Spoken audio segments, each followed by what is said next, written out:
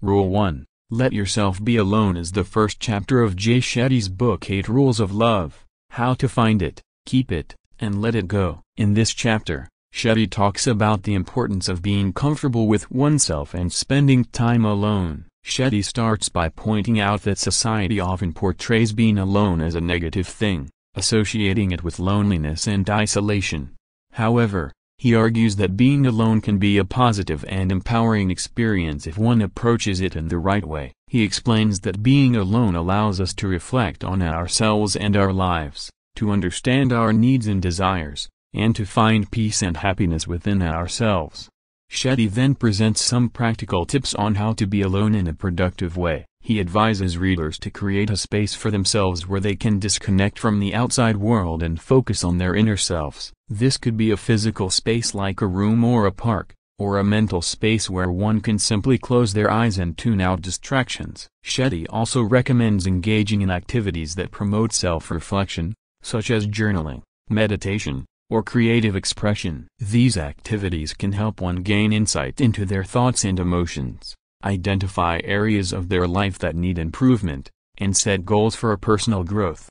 Furthermore, Shetty emphasizes the importance of disconnecting from technology and social media during alone time. He argues that constant connectivity can prevent us from being present in the moment and connecting with ourselves. By unplugging and focusing on our own thoughts and experiences, we can cultivate a deeper sense of self-awareness and self-love. Throughout the chapter, Shetty shares personal anecdotes and quotes from spiritual leaders and philosophers to illustrate his points. He also encourages readers to embrace the journey of self-discovery and self-improvement, acknowledging that it can be challenging but ultimately rewarding.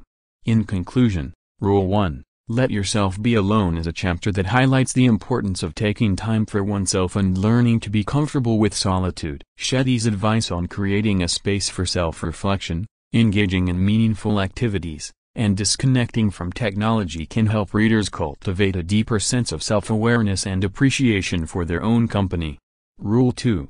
Don't ignore your karma is the second chapter of Jay Shetty's book 8 Rules of Love, How to Find It, Keep It, and Let It Go. In this chapter, Shetty discusses the concept of karma and how it can impact our relationships. Shetty starts by defining karma as the idea that our actions have consequences, both in this life and in future lives if one believes in reincarnation. He emphasizes that karma is not about punishment or reward but rather about learning and growth. Shetty then explores how karma can impact our relationships, both positively and negatively. He explains that when we act with kindness and compassion towards others, we generate positive karma that can lead to more positive experiences in our relationships. On the other hand, when we act with negativity and harm towards others, we generate negative karma that can lead to more negative experiences. Shetty also acknowledges that karma is not always immediate or obvious, and that the consequences of our actions may not be seen for some time. However, he stresses that it is important to be aware of our actions and their potential consequences, as they can impact our relationships in the long term. To help readers understand how to cultivate positive karma in their relationships, Shetty presents several practical tips. He suggests that we should focus on our intentions and motivations when interacting with others, ensuring that we are acting with kindness and compassion. He also recommends practicing forgiveness and letting go of grudges, as holding on to negative emotions can generate negative karma. Furthermore, Shetty highlights the importance of taking responsibility for our actions and making amends when we have caused harm. He suggests that we should approach conflicts in our relationships with an open mind and a willingness to listen and learn from others. Throughout the chapter, Shetty draws on examples from his own life and from spiritual texts to illustrate his points. He also emphasizes that the concept of karma is not tied to any specific religion or belief system, but rather is a universal principle that can be applied to all aspects of life. In conclusion, Rule 2. Don't ignore your karma is a chapter that highlights the importance of being mindful of our actions and their consequences in our relationships. Shetty's advice on cultivating positive intentions, practicing forgiveness, taking responsibility for our actions, and approaching conflicts with openness and willingness to learn can help readers generate positive karma and build more fulfilling relationships. Rule 3. Define love before you think it, feel it, or say it is the third chapter of Jay Shetty's book 8 Rules of Love, How to Find It, Keep It, and Let It Go. In this chapter, Shetty emphasizes the importance of understanding and defining what love means to us before we enter into romantic relationships.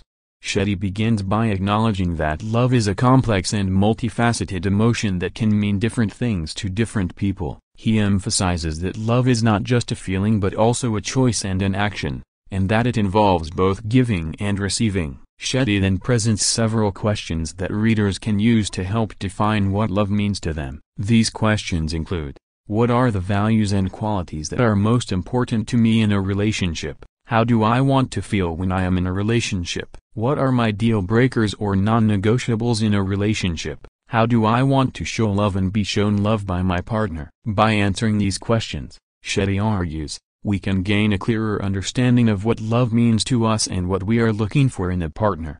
Shetty also emphasizes the importance of communication in defining love. He suggests that we should have open and honest conversations with our partners about our expectations, needs, and desires in a relationship. This can help ensure that both partners are on the same page and can work towards building a fulfilling and healthy relationship. Furthermore, Shetty acknowledges that our understanding of love can evolve and change over time, and that it is important to be open to growth and learning in our relationships. He encourages readers to approach love with a mindset of curiosity and exploration, and to be willing to adapt and grow as they learn more about themselves and their partners.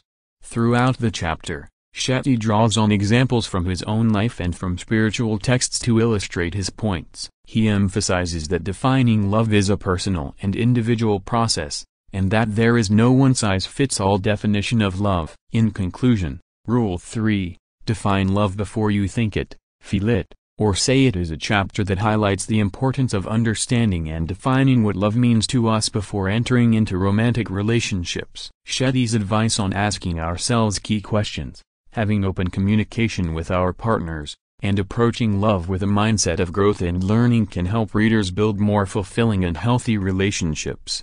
Rule 4.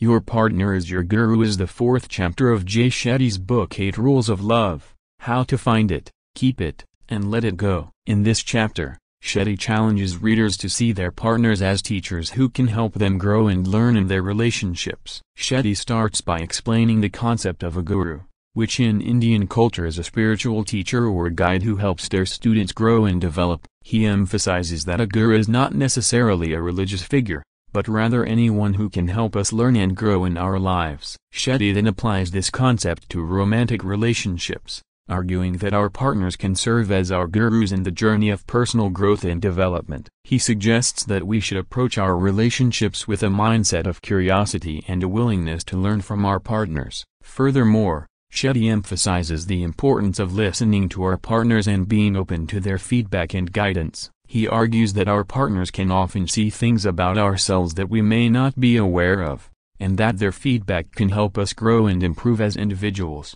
Shetty also addresses the challenge of conflict in relationships, arguing that these moments can be opportunities for growth and learning. He suggests that we should approach conflicts with openness and a willingness to learn from our partners, rather than with defensiveness or aggression. Throughout the chapter, Shetty draws on examples from his own life and from spiritual texts to illustrate his points. He emphasizes that seeing our partners as gurus can help us cultivate a deeper sense of love and connection in our relationships. In conclusion, Rule 4, Your partner is your guru is a chapter that challenges readers to see their partners as teachers who can help them grow and learn in their relationships. Shetty's advice on approaching relationships with a mindset of curiosity, listening to our partners, and being open to feedback and growth can help readers build more fulfilling and meaningful relationships.